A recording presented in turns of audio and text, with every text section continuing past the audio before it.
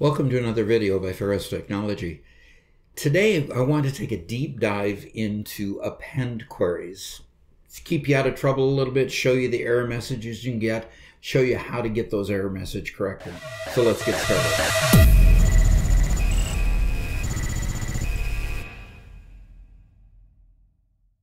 So here I have my Access database, and I've already created an append query, okay? And I've staged some data into various tables to show what can happen. Now, honestly, you can flawlessly put data into a table that you first start by creating with a make table query. And then after the initial make table query and you've built the table, it will take an append query from that same query set exactly as you wrote it, just changing it up here from a make table query to an append query.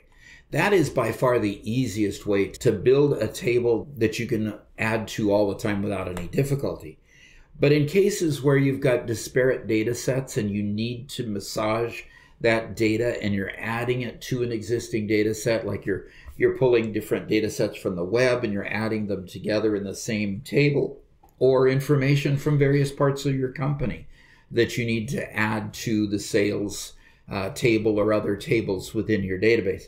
Sometimes you can run into little difficulties. We'll work through how to fix those. So when it works normally, you just get a very simple response that says you've appended all the data.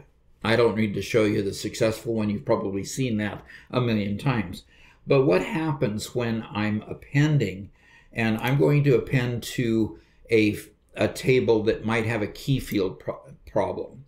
So if I run this one, for example, it says I'm about to append the full data set, which is 5,999 rows. When I click yes, I get an error message. The error message is very explicit and it's detailed. First, append queries set 0 fields to null. Okay, all those work. It did not add 6 records to the table because of key violations. No records due to lock violations, no records due to validation rules. So, do you want to run the query anyway? I'm going to say no because I want to show you what I staged here. What I did is I took in my key field table, as I took the first 6 records out of the customer's data, and I just pasted them in there just to show you what happens when this field right here has duplicate data sent to it. Now this field is the key field. If your key field gets duplicate data in there, it's just going to prevent the data from being loaded into the table. Now the way to get around that is simply to go ahead and let the table run, let the query run, because you know those records are already duplicated. If you just open the table and confirm that those records are already there, okay, I've got 6 records that are already there. I'm going to go ahead and let the query run and not add those 6 records. And I'm just as good as gold. Okay, done. So let's look at my next situation. Let's say that I have a table that says that a particular field is required or a particular field cannot be 0 length. So I'm going to test that option here.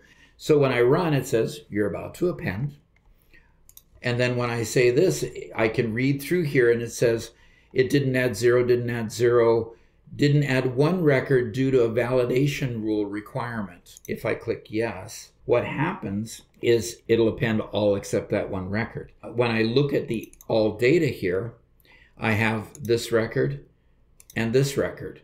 Now, one of those said that it couldn't be blank and one of those said that it couldn't be 0 length. Only one of them got caught up in the error. I'm wondering which one it actually was that came through. 76 was one of them, and down here 80 was one of them. So let's look over here.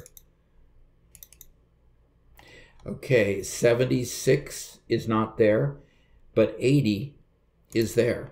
So even though this says don't allow 0 length, it still loaded the data, which is interesting. Sometimes all of your attempts to keep the data clean sometimes still fail and you still have to look at the data. But that's the kind of message you can get in an append query if you stomp on a requirement that the data is not perfect for. So let's look at our last option, a type conversion failure.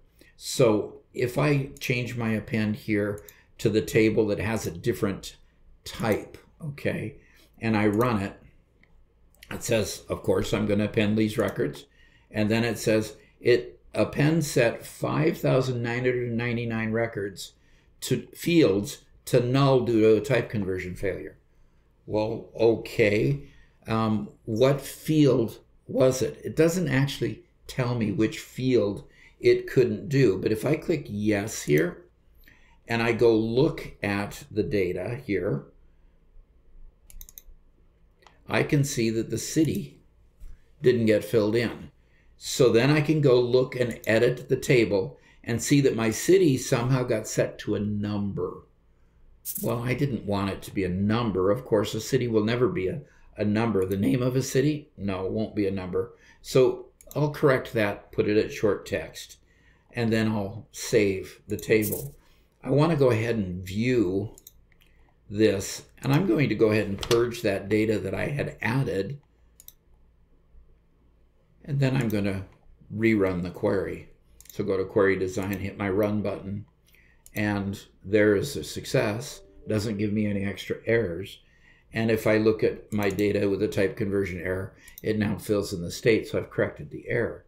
So as you're massaging data, bringing data in from external sources, bringing data in from within the company and from various sources and systems, you can run into these problems. But append queries and make table queries always have to be done. You've got to bring data in from other systems in order to do the analysis or put it in a business intelligence system or make it available in a data warehouse, situation after situation after situation. And they might not all be in Access. You will have these same type of issues if you're in SQL Server or Oracle, Teradata, any one of those big systems will have these same type of issues. So here you have information that helps you to resolve those issues and see what those issues are really talking about. So I hope you liked this. Hit the like button if you did. I hope you'll subscribe to the channel so that I can see you later in ever more videos that I put out. Talk to you later. Bye.